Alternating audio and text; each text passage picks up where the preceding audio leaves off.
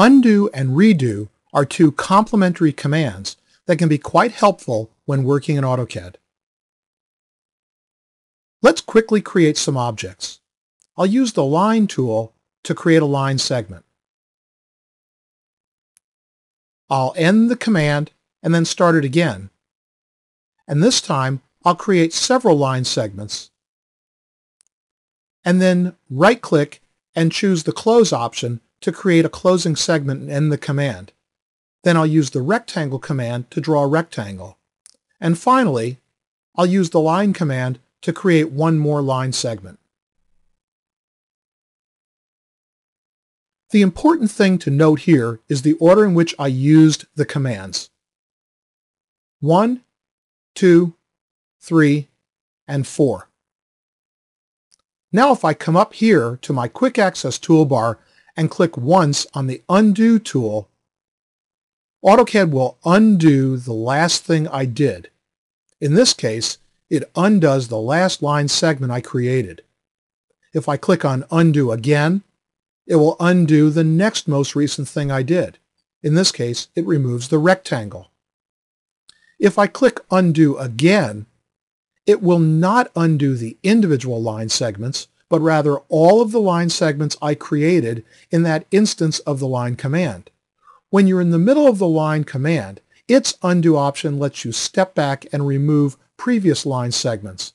But once you've ended the Line command, the Undo command reverses all of the line segments you created during that particular use of the Line command. And if I click on Undo again, it will undo the very first line segment I created. Clicking on the Redo button one at a time will reverse what I just did with the Undo command. So each time I click the Redo button, each object is restored to the drawing. You can also click on the down arrow adjacent to the Undo button to view a list of all of the commands. You can then roll back through a series of commands.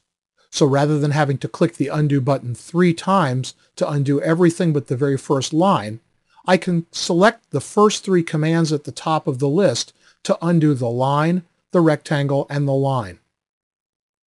The arrow adjacent to the Redo button lets me do the same thing. Rather than clicking the Redo button 2 times to restore the line segments and then the rectangle, I can simply click on the second item in the list to redo the last 2 undo actions. The combination of the Undo and Redo commands is perfect for trying what-if scenarios. Or, if you do something and don't get the desired results, you can immediately undo whatever you just did. Don't try to fix it, just undo it. One thing to remember, however, the Redo command only reverses whatever you just undid using the Undo command. If you use any other command after you undo something, you will no longer be able to use the Redo command to reverse whatever you undid.